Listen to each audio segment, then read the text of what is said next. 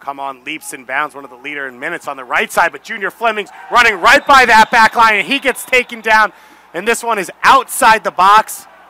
Ishmael Elfath calling a free kick on the top of the 18. We very nearly had our first video replay opportunity right there. And it will, as all plays will, be checked by the VAR, the video assistant referee.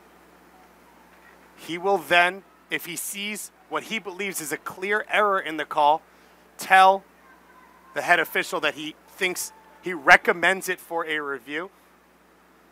If we do not see Ishmael Elfath make a square signal with his hand like the sign of a TV for a review, that means that either a clear error was not seen or he is choosing not to make a review.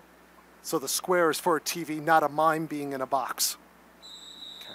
I'm not an expert on miming. So that means that that's how I worked my way through college. He will be going to take a review. He has made the sign. The clock will not stop. This time will go into first half stoppage time here in the 35th minute of this game. The first time ever video review will be used. That is a video technician. The VAR is choosing the best views to show our head official, and it leads no hesitation to a red card. Well, it just worked right there. Obviously, Elfath liking what he saw, going straight for the red card. No hesitation.